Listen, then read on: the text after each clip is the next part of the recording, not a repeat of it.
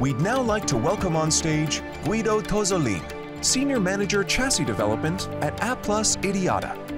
His presentation will cover the chassis development of Mahindra's flagship 7-seat XUV700, done in collaboration with IDIADA. Let's see together how the usage of a DIM 250 driving simulator allowed to shorten the overall development process by almost 12 months. Hello, everybody, and thanks for having me here today. It's a big pleasure to be on this stage again. Today's presentation is about a dream come true for us, because it's our first complete development program that we saw from the very early stages of the concept definition until SOP, and that's been developed around our driving simulator in IDIADA in Spain. So this has been made possible by our customer Mahindra, who should have been here today sharing the stage. Unfortunately, they didn't make it. But they believed in us as a partner to support them in developing the new product, the XUV700 or 700, as they call it in India. So before diving into the presentation, let me introduce very briefly our companies. Mahindra is one of the largest vehicle manufacturers in India. And they are part of a Mahindra group, which has presence with different technical centers and production sites in 50 or more than 50 different countries. They sell around 350,000 vehicles a year. And they have a product line which is divided into passenger cars, commercial vehicles, and electric vehicles. Well, IDIADA, maybe many of you know IDIADA already, but we are an engineering partner to the automotive industry. We provide a wide variety of different services. We have state-of-the-art testing facilities, among which our very famous proving ground in Spain, but also in China we have one. And of course, among them, different sort of simulators, both in Spain and in China. We have a presence in 22 countries, and we are around 2,600 professionals. So now let's talk about the project. The XUV700, it is an all-new 7-seater SUV. And it's the flagship product of Mahindra, meaning it's their most expensive car and the one which is supposed to have the highest level of performance.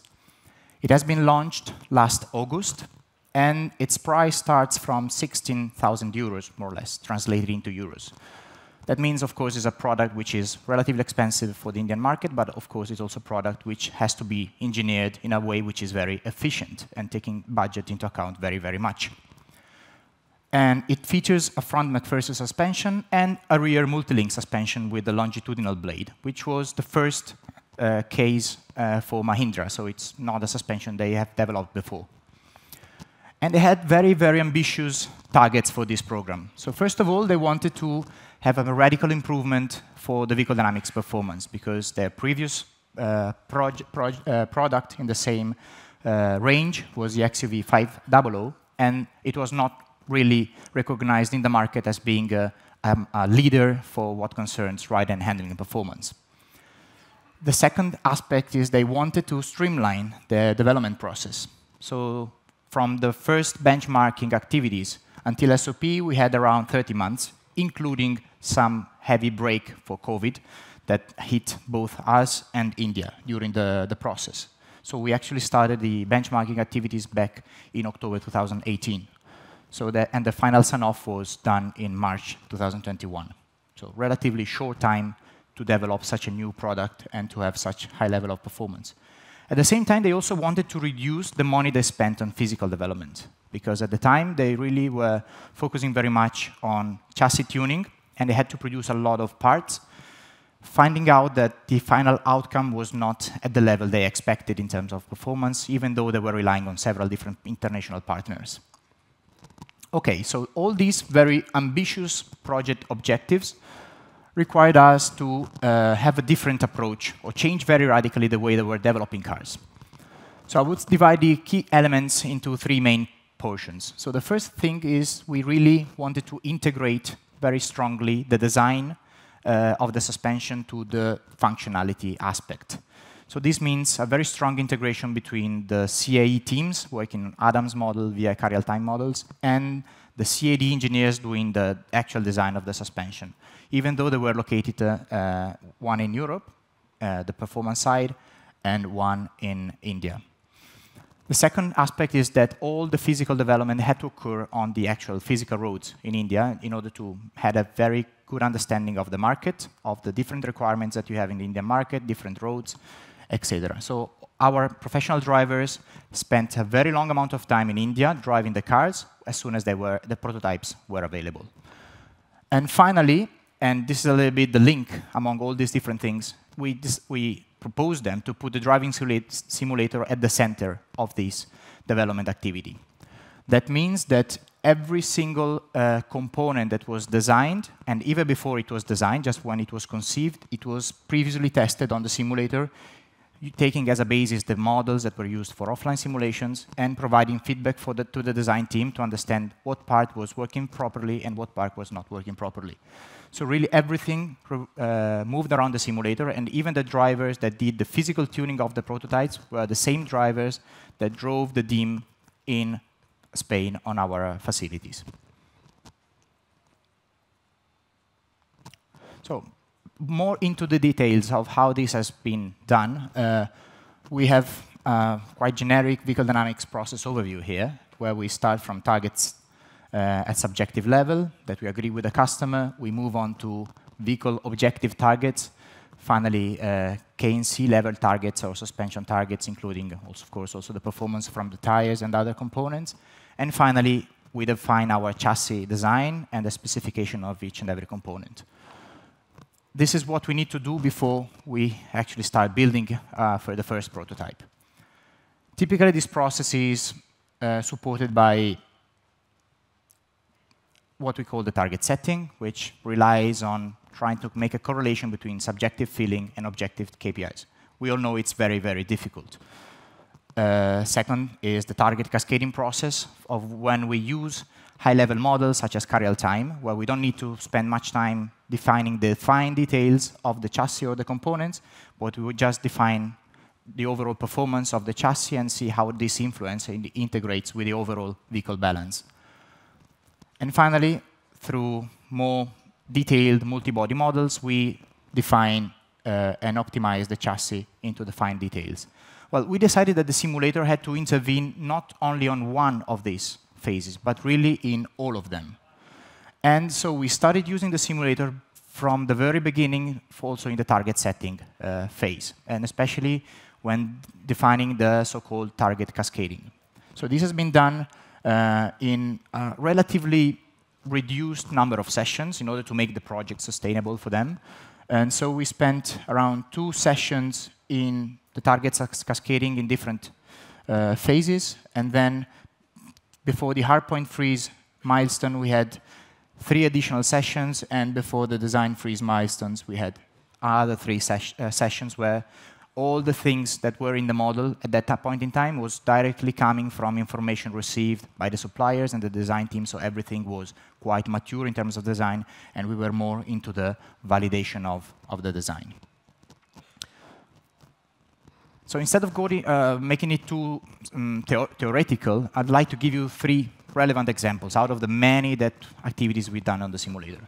So the first example is about the hardpoint freeze milestones and how we decided which hardpoints were the correct ones for the vehicle. So we had different candidates for the rear suspension, and it was quite difficult based on offline simulation to really take a call on which was the most convenient or the most balanced. So we decided to generate car real-time models of each of these candidates and to do a quick tuning of each of them in the driving simulator. The tuning was required to mature the concept enough so that we could take a good call among the different candidates. And finally, the evaluation was taken based on the evaluation of one of our expert drivers.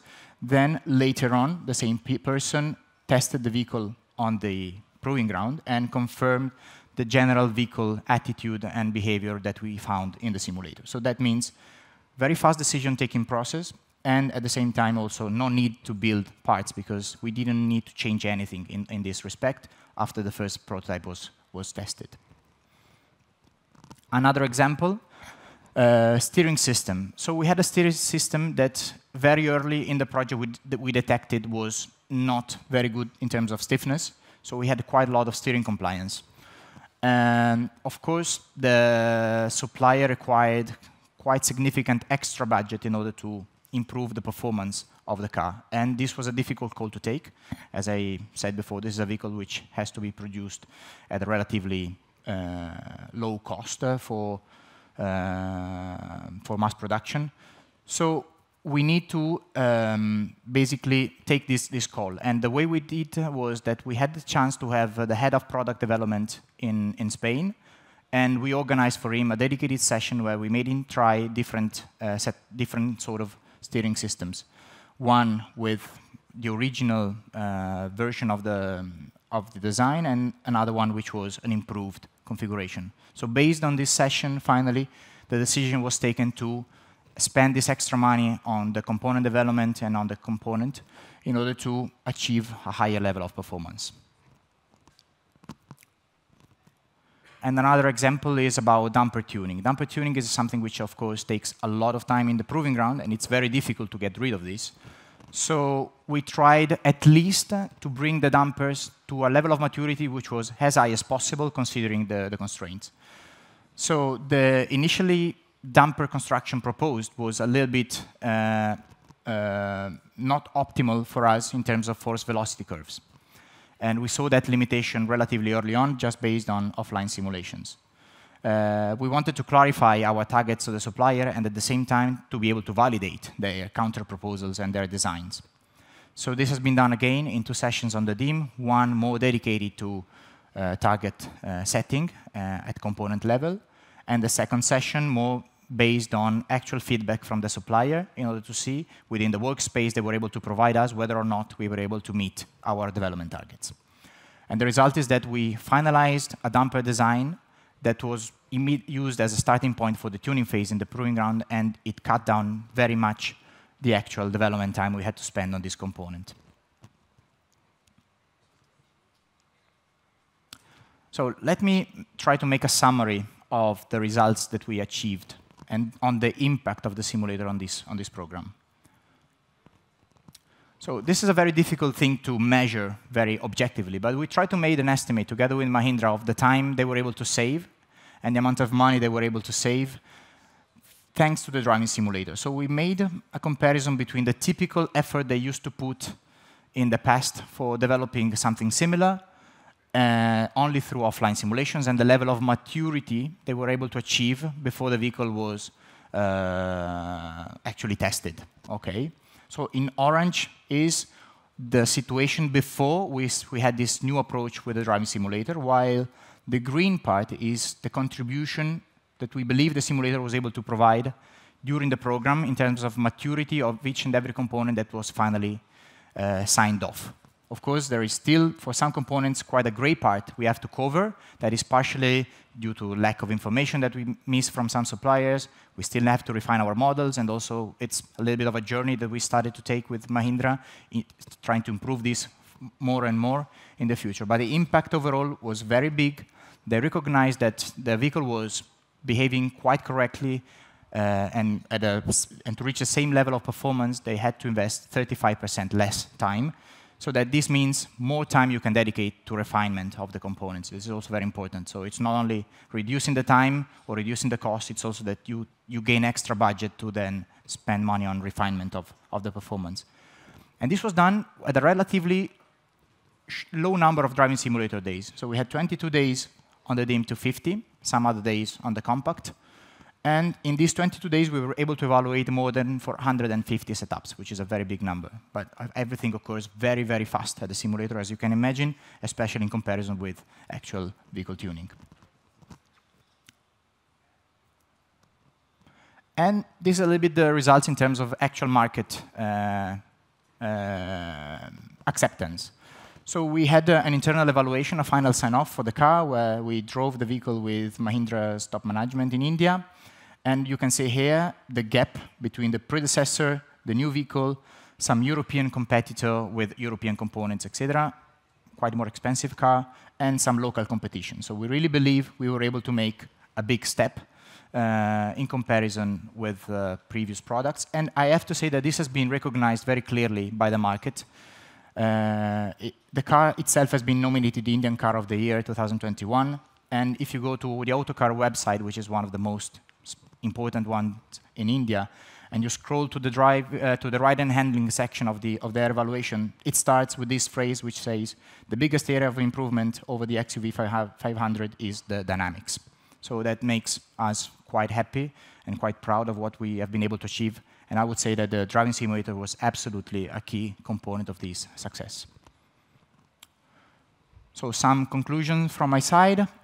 This, for us, is really the first example where we have a complete success story on the simulator, just because we didn't have the simulator for long enough to have more, but we hope to have many more, of course, in the future.